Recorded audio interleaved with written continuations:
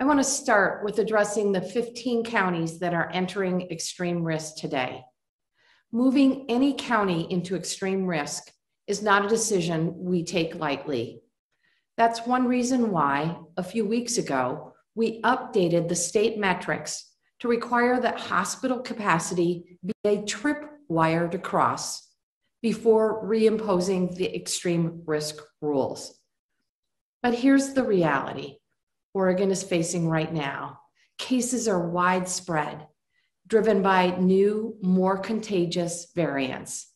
Oregon leads the nation for our rate of increase in cases over the last 2 weeks. In fact, this is the 5th straight week Oregon has recorded case increases of 20% or more. Our hospitalizations have nearly doubled what they were a week ago.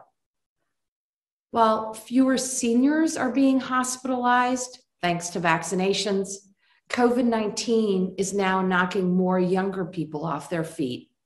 The portion of hospitalized cases of people 18 to 34 has increased by almost 50%. I was presented with data showing 2 paths Oregon could take.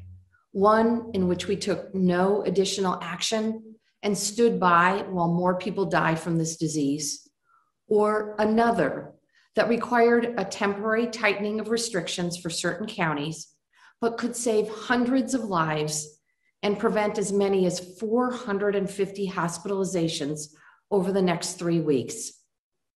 As your governor, I chose to save lives. I've invited OHSU's Dr. Peter Graven to share that data with you because it is truly eye-opening. And I recognize that this puts many Oregon businesses and working families in a difficult place. So I've worked with the legislature to secure $20 million in urgent relief for Oregon businesses impacted by extreme risk. We can get this aid quickly in the hands of our businesses, and I encourage all impacted businesses to apply for assistance. Economic relief is something I can do as your governor to help Oregonians impacted by this 4th surge. What I can't do is bring back someone's life lost to this virus. That's why, as hard as this is, we must act immediately.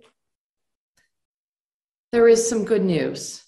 The same scientific modeling that predicted increased deaths and hospitalizations if we didn't enter extreme risk also shows that over the course of the next 2 to 3 weeks, based on current vaccination rates, we can get ahead of these variants. Following that trajectory, we should be able to lift restrictions statewide and return to a sense of normalcy by the end of June.